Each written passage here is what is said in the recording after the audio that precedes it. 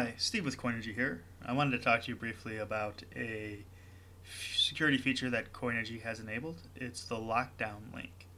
So there's a few emails that get sent out. Let's say you were logged in unsuccessfully or logged in successfully, or you have created a two-factor auth or added an API key. At the bottom of the email that Coinigy sends out, there's something called the lockdown link. And the lockdown link is a security feature enabling somebody to quickly disable their Coinigy trading account. It will require a reset of passwords. It will remove any Coinigy API keys that you have. So you'll have to, kind of recreate your account. But if you wanted to quickly, if your account has been compromised and you wanted to use the security feature of the lockdown link, it's only available in emails. So you click the lockdown link,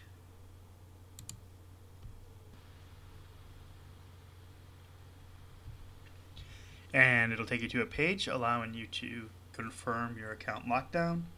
Check the CAPTCHA if you need to. Select all the squares with the street sign. I think that's them. And then click Lock My Account. Now you've successfully lock down your Coinigy account.